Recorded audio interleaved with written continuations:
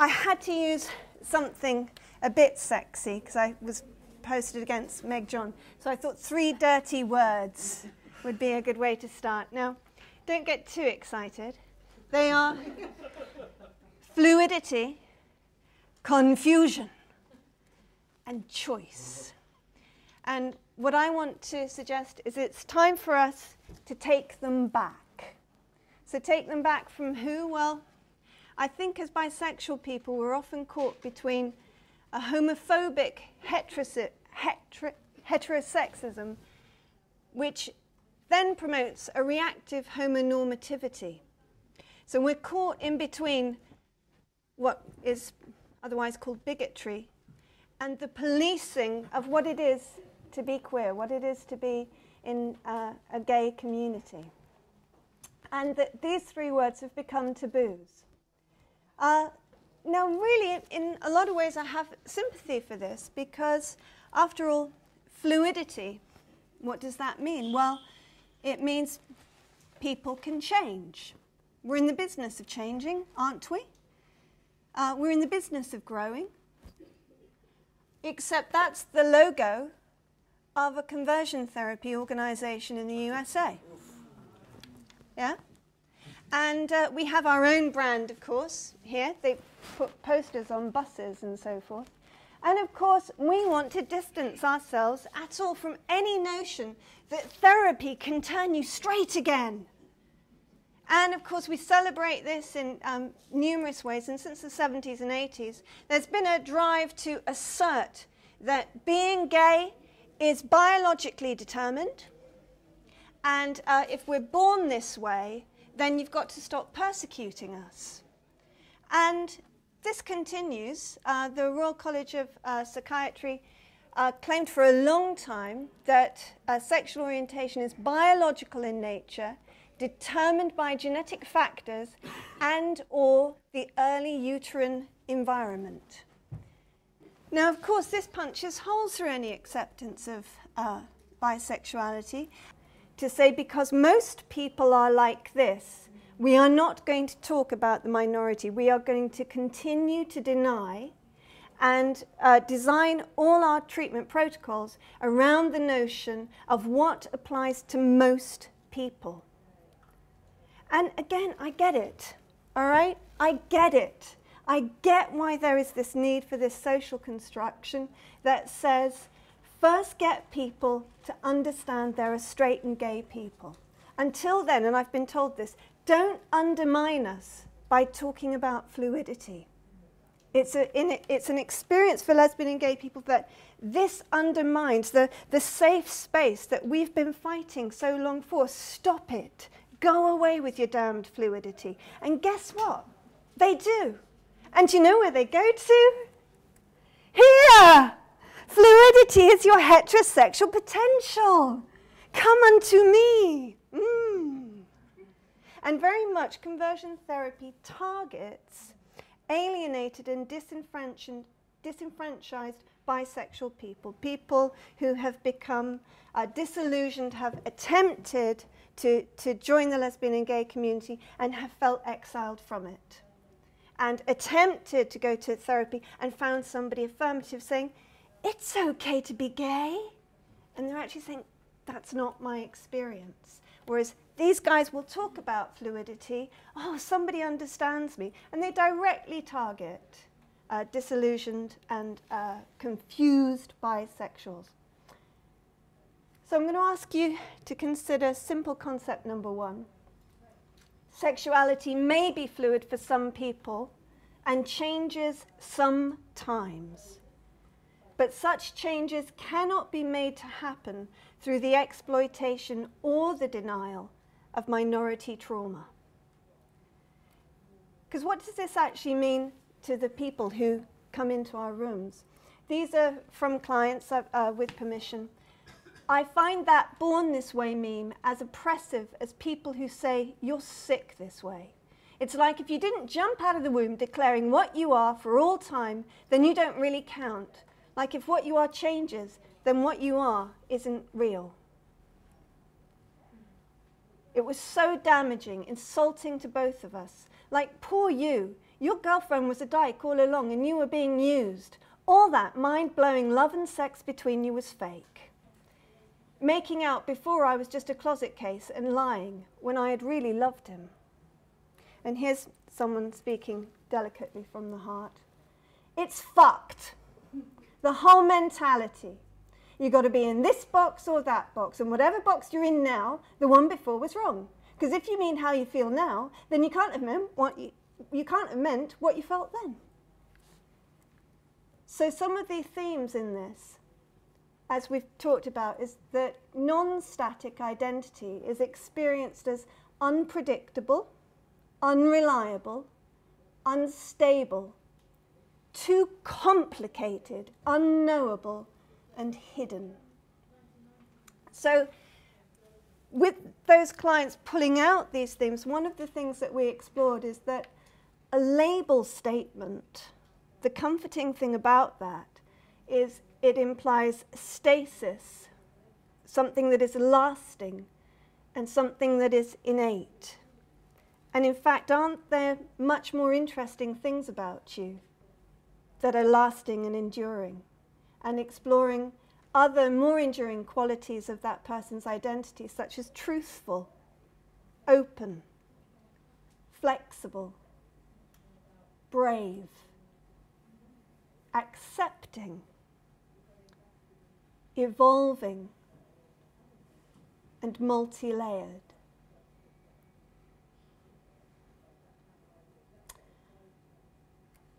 And here's everyone's favorite, and I'm going to get a bit academic and go to an esteemed publication here. And here is a headline. Becoming bisexual has made me so confused. But it's all right, because we've got Deirdre here. And Deirdre says to this girl, she says, don't rush to tell your girlfriend how you feel about her, because it could alter the friendship, and there would be no going back. However, the boy you fancy is being understanding and holding back, which is great. You could try a friendly date, and you would probably quickly get an idea whether you wanted more or less. So it's not surprising that there's some confusion about, n'est-ce pas? And as one of my colleagues, Anne Lander, put it so succinctly for me, is, so a bisexual man is really a confused gay man, scared to admit he's gay. And a bisexual woman is really a confused straight woman seeking male attention, because we all want the dick, eh? Now we're being robbed here. We are being robbed blind of our right to grow and question and have space to grow and question. And we hear in the heterosexual environment with people growing up time and time again, it's normal to feel confused. Now equally, I read in my research, I found a agony aunt being incredibly affirming to a young person. And she said, it's normal to feel confused. And she was pilloried. Oh my goodness, we were cross, weren't we, bisexual people? Don't call me confused. Now, I'm going to challenge that. Simple concept number 2 is bisexual people are no more or less confused by sexuality than other people are. But the world's confused narrative about sexuality makes bisexuality more confusing. And that's turned up, obviously, in therapy. It's like if I say, I'm really confused about how I feel right now, you know, not sure about some big stuff, that somehow I'm letting the side down. Other people are allowed the luxury of being unsure. When people assume that because I'm with a woman, I'm a lesbian, I correct them and you can just feel the air cloud over. Comments, assumptions, really stupid personal questions. I feel infected. I want to say it's not me who is confused, but you seem to find me confusing. And I hope you like this person because I love this client. I am confused. I don't get it at all. I'm confused that people think they can treat me like I'm wrong. That I really don't get. I'm confused why it's so bloody hard to understand there are lots of reasons I get hot for someone. Whether it's cock or vagina comes a lot later than whether we're talking really, whether we dance good together or have a laugh. So some of the themes that we were able to pick out here is the cause that you are bisexual because you are confused? Or perhaps you're confused because you are bisexual. And you're confusing because you are bisexual. And confusion begins to take on this kind of infectious thing, like some STD or something. Yeah? Because you're confused about me. No, I'm confused about your confusion. And who... Actually, we're not allowed to talk about confusion. So I'm confused by others' confusion. Now, I love the word confusion. And when a client tells me, I'm confused, I go, I'm so glad that you are confused.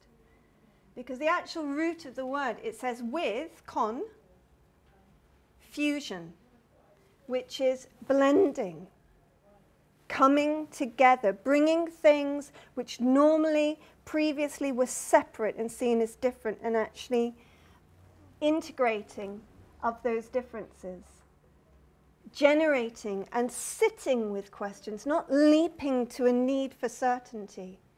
And without taking ourselves to a place of confusion, we can never be at a point of new learning. It is a requisite for growth. It is a requisite for new understanding, for new perspective. And it is softening those barriers that we've set up between these binaries. And anyone who knows me, holding paradox. Because I live by the mantra that when we touch paradox, we are closest to healing. And I think that's true of us socially as well as individually. I think that's true of us spiritually as well as materially.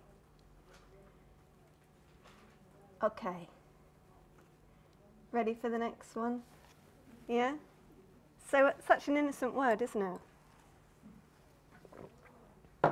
Except it's not a choice, it's not a lifestyle, it's genetic. Don't talk to me about choice. Don't accuse us of choosing this lifestyle.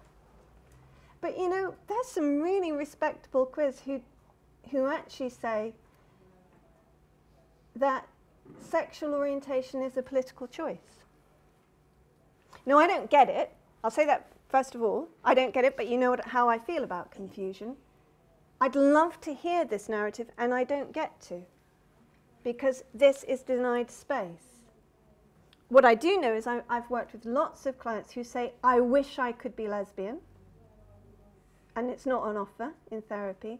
And I also have worked with people who chose relationships with women because they thought that was the right thing to do, and broke lots of hearts. So I'm interested about this, but I don't understand it. But can we give it space? Can we allow this discourse in without feeling threatened because of what bigots tell us? And you might remember this story in the press of Cynthia Nixon. She said, I've been in straight relationships and I've been in gay relationships. And I get to choose as a bisexual, and being gay is better. Oh my goodness, what an outcry. Demands for apologies. And finally she said, we can't and shouldn't be pigeonholed into one cultural narrative which can be uninclusive and disempowering. It doesn't matter if we flew here or if we swam here. It matters that we are here and we are one group. And let us stop trying to make a litmus test for who is considered gay and who is not. And this last week, I got something lovely through the post from the States, and I thought, you said it. Do we not value personal freedom enough to argue for equal rights and protections, even if sexuality were a choice? The as biology argument sounds like a defense of our existence rather than our claim to personal freedom. I note, however, that it is often the starting point in some arenas, and we're sometimes met with the already formed conclusion that no rights are in order if sexuality is chosen. And that's from Eric Grolman, University of Virginia. So here's simple concept number 3. Most people do not experience orientation as a choice, and some people do.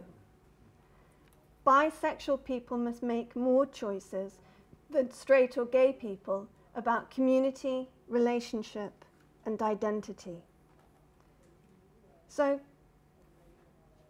that's shown up with clients saying things like, why can't it be a choice? Why is that any less legitimate? I don't think bigots should define the terms of the debate. And really, it's as much a choice of what kind of man do I want to be in relationship with women. It's not just about sexually bonding with men, it's intellectual too. The sexist pig in me has been challenged by being in a different bubble from the man owns woman one. At least I hope so. That heterosexual privilege is taunt to bisexual women really is the biggest excuse for lesbians to choose not to look at their own shit.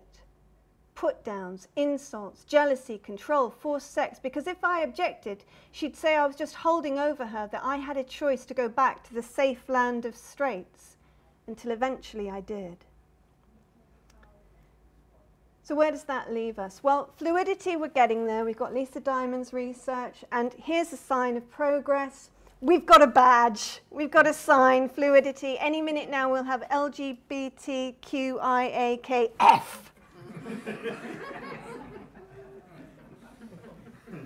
Confusion, we're starting to tolerate it in our postmodern world. And this is from the American Psychological Association, but most of the psychiatric and psychological associations are now agreeing that there is no consensus among scientists. Although much research has examined the possible genetic, hormonal, development, social and cultural influences on sexual orientation, no findings have emerged that permit scientists to conclude that sexual orientation is determined by any particular factor or factors. And a great bit of me goes, who cares? Let's stay with not knowing and exploring and the confusion of so many things that I am. That is part of my story and what I am about. And so finally, I thought I'd just leave this a little bit open about choices, because we've heard a lot now today, and I'm just kind of wondering where you are. It doesn't have to be about this presentation, but anything you've heard today about what are our choices now as a community? What are our choices about changing? How do we define ourselves? Is that from an innate search for authenticity or a defense to justify our right to be here? Thank you very much.